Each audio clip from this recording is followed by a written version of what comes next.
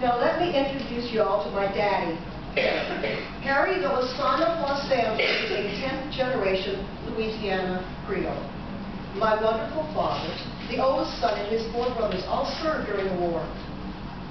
Uncle Arnold enlisted in the CCC, Civilian Conservation Corps, during the Great Depression. A lot of young men did that. They got 3 meals a day, medical care, and new socks. I will tell you more about Harry later, but let me say a bit about Uncle Arnold. Uncle Arnold was scheduled to get out of the CCC January 1942, then December 7th, 1941. Well, you all know what happened. No discharge, and my daddy, this is the Army, Mr. Jones. This is what Arnold writes to Harry. My dear drafted brother. So, you've joined the ranks of the draggers. That's what we call them. So your feet ache. What did you expect? To ride around in a truck? When I was a rookie in this army, I never wrote home to Mother telling her my feet hurt. You haven't seen anything yet until you march 10 miles a day in the heat and your feet begin to sweat and blister. Then you know you've had a little walk for yourself. In regards to the money you asked from Mother, I never asked for it when I was making $21 a month. In fact, I sent a little home now and then. There is no reason why you can't get along on it, and my advice to you is you better start learning right now to get along on practically nothing. How do you like the Army otherwise? How do you like the needles they fed you in the arm? How many have you taken? Do you live in tents or barracks? Do they let you go to town yet? Your kid brother, Arnold Ladnier. Now it's 1943. More rationing. More of Eva's kith and kin get drafted. Aunt May is ill but never complains. Uncle Bill's letters are her medicine. Dear Eva, I am sitting on top of the world. Received a V-mail from Bill yesterday. I'll tell you what he said. Barring all the mush. I know you're not interested in that as I am. This is what Bill wrote.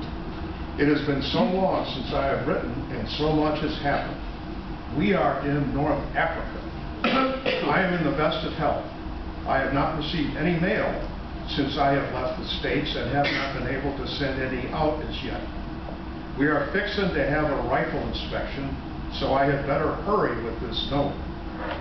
I sure don't like the water here. It tastes like sulfur. Eva, that is all he wrote, except for the sweet stuff I like so much to hear. I'm trying to keep myself content with this letter, not getting my hopes up too much for another letter real soon. One better come quick, though, because I reread this one so much, it will soon be falling to pieces. Lots of love, May. A few days later, Eva, her father, and her brother get their first letter from Bill over there. Dear folks, it has been quite a long time since I have written to anyone. I am somewhere in North Africa, and it is a very beautiful country. There is a range of mountains here that reminds me of the Blue Ridge, and it sure makes me homesick. I am sending this money order for $50 to Dad for all of your Christmas presents. Don't worry about me. I can take care of myself. Keep writing. As ever, Bill. So many soldiers in Greenville. From all over the country, there were so many soldiers in Greenville that the Army Air Base issued an order. No kissing on the streets of Greenville. Daisies don't tell, but the MPs will. What's a girl to do? Eva just has to make the soldier boys feel comfortable. Y'all come. Dear Eva, I sure had a swell time with you and I enjoyed dancing with you. I thought maybe that I treated you too rough and you just thought I was a mean soldier. I sure hope that I see you again.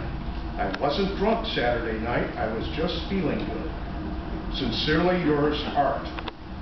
From Paris Island, South Carolina.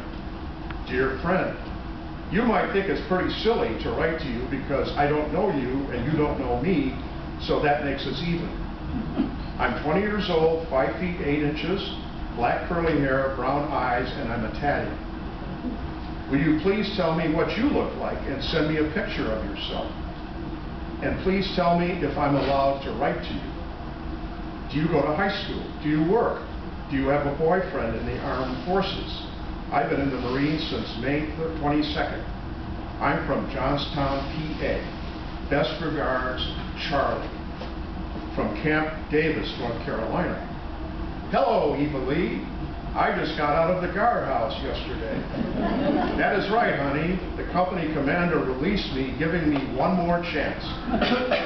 About that 3-day pass, Eva, I can't get it. I first have to soldier, if you know what I mean. I will make it up to you, Eva, I promise. Eva, it took me up until now to realize how much I miss you. You see, Eva, you were the only one beside my dad to write to me. That is why I am going to make it up to you when I see you, Eva.